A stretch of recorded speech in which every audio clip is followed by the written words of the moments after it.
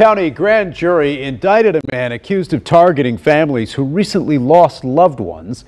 James Blyer II is charged with more than a dozen charges, including fraud, forgery, and corrupt business influence. He's accused of scamming at least 5 families in Indianapolis between 2018 and 2020. The prosecutor's office says Blyer attempted to force the families to sell their homes and exploited them in the real estate market.